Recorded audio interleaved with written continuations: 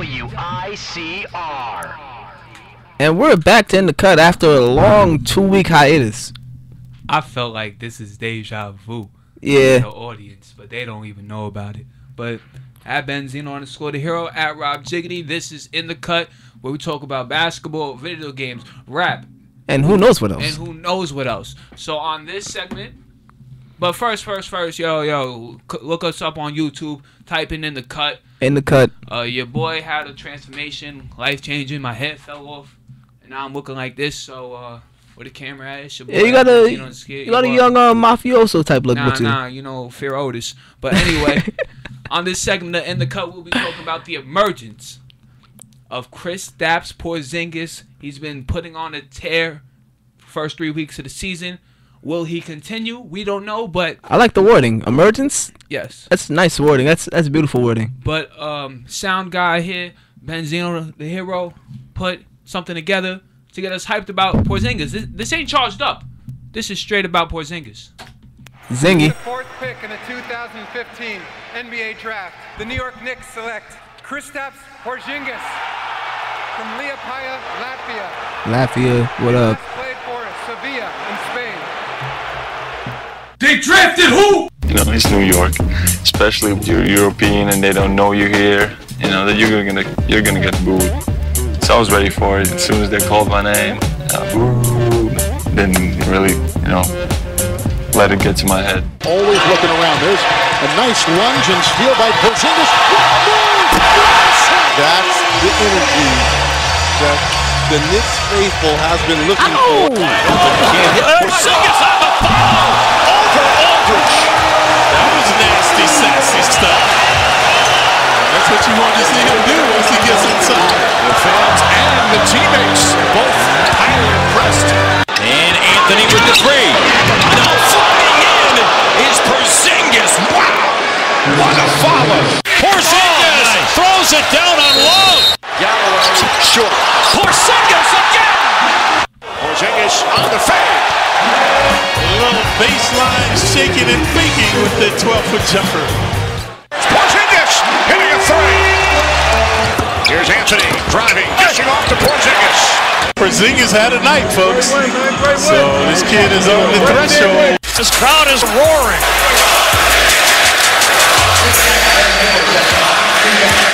Kristaps Porzingis coming off 29-11. 29-11. Against getting his sweet revenge against the Charlotte Hornets because he was robbed of a game winner. He was technically robbed of a game winner. Now, when you heard in the clip, there was boos of young Mr. Porzingis.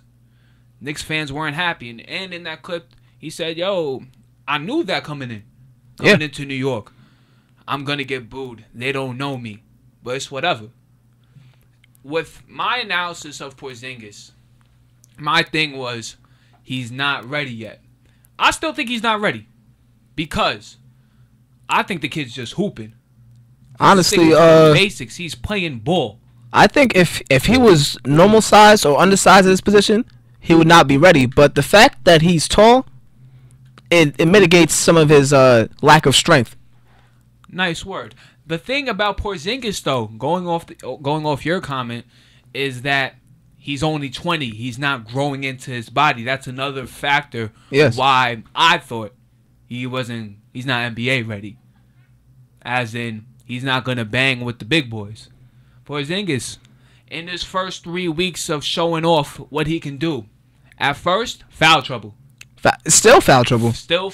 He's averaging continue. He's averaging about 4 fouls per 36 minutes. And this was like first 2 weeks. It was like 4 fouls. You got your 4th foul in the third quarter. Can't play until 8 minutes in the 4th. He's tied for first in fouls in the NBA. That's not good. In a 4-way tie for first in fouls. No, I didn't know that he was part of that. But Derek Fisher is now monitoring. Yeah, I forgot the T. Porzingis' play. When he sees Porzingis out there, if he has one, he'll let him play. Let's see if the kid can stay in. Yeah. Because the key word there, kid. Yeah. Let's see what the kid can do. And right now he's showing off, as we said. He is getting in foul trouble, but that is being monitored. Oh man, monitored at this moment by the administration and the coaching staff, Kurt Rambis. And are you like? I don't even. Why am I asking this? Are you liking what you're seeing from Porzingis? Yes, I like the pick. Before I wasn't one of the Knicks fans that was saying boo boo. I was saying give him a chance at least before you boo him. Yeah, thing is, let him play a game before you boo him. Then I'd boo you after if you suck, but give him a game or two at least. The thing is, I remember this night like it was yesterday. Shout out to Swank and his folks having us over for draft night. We were watching it in Franklin's house. He goes, "Yo Ben, it's not looking good." I'm like, "Why?" I'm like, well, "Let me guess, Kristaps Porzingis." Knicks select? Kristaps Porzingis. I was tight because of the name. I did watch Porzingis highlights. I knew he wasn't a bum. It took me like 15 to 30 minutes to like just get it out of my head. Yeah. But I'm cool. I'm cool. I was cool with that. He did okay in summer league. You saw he can shoot the ball. And let's go back to the shot in Charlotte.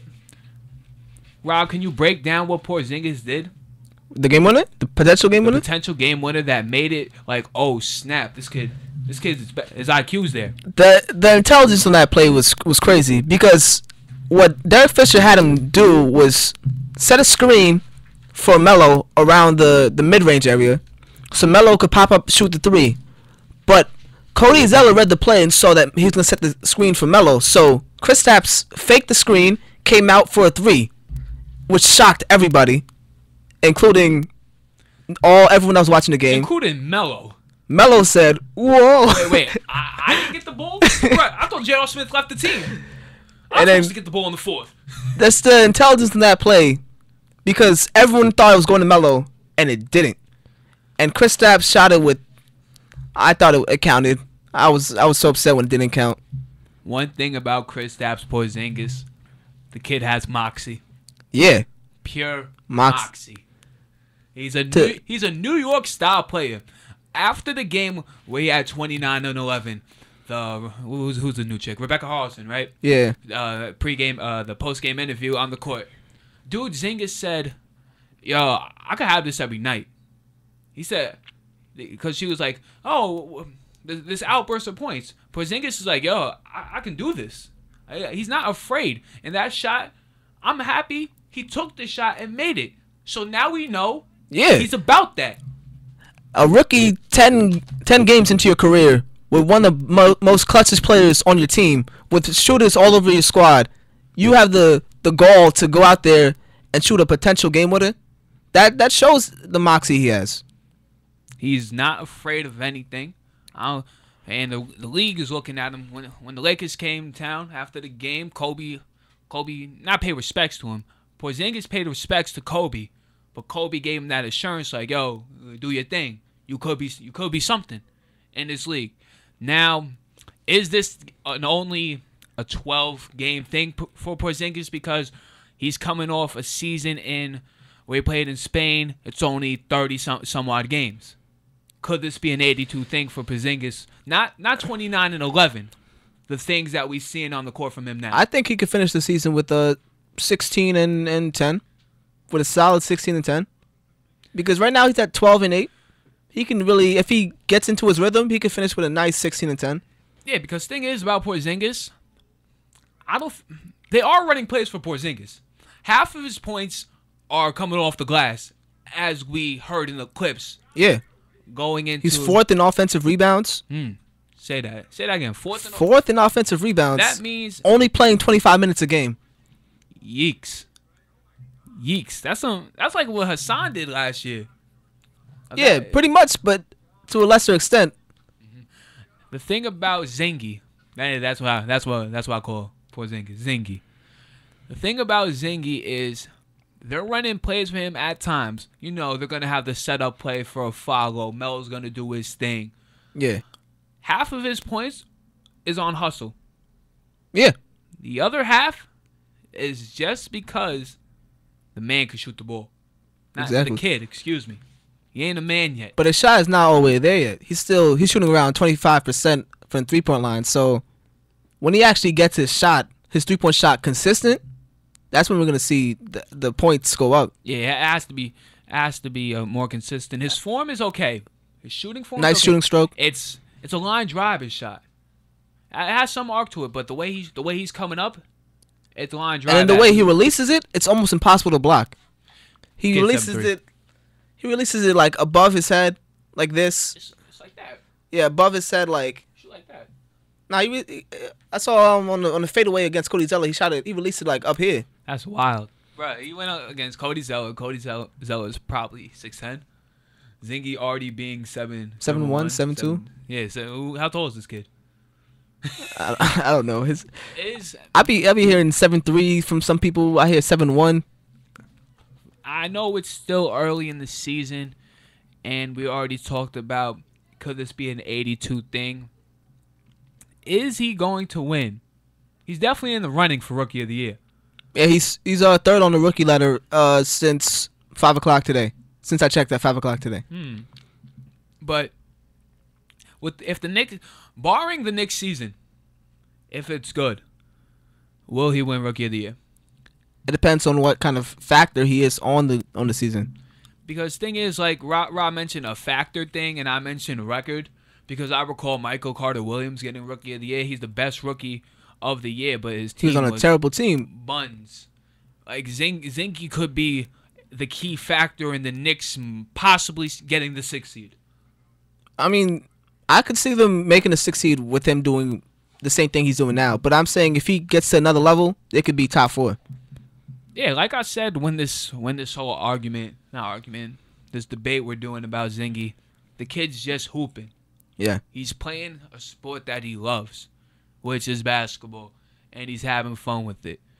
Any final words on Zingy? All he has to do is just there's really 2 things that I saw that I don't like. He needs to really focus and make sure he gets his shot down and stop fouling, but everything else is good. Oh yeah, no get babied. Yeah, let me talk about some of his achievements already. Oh. Youngest player to have a 25+, 10+ rebound game. Youngest Knick player. Youngest Knick player ever. Oh, there was do you have the Patrick Ewing stat, or I should just shut up and The Patrick Ewing stat is somewhere up here. He joined Patrick Ewing and Robinson as the 3rd rookie since 1985 to pick up at least 80 points, 60 rebounds, 9 steals, and 9 blocks in the first 7 games. And that's good company. Good company. That is good company. You see the career Patrick Ewing had? Yes. You see the career the Admiral had? Yes. Oh. Hopefully the Knicks beat the Thunder tomorrow. But Kristaps Porzingis is, I'm not going to say a cornerstone of a franchise. Not yet. Not yet. Not yet. The kid's doing his thing, and as a New York Knicks fan, I like that. Oh, what I don't like, I'm sorry. I got to say this, bro.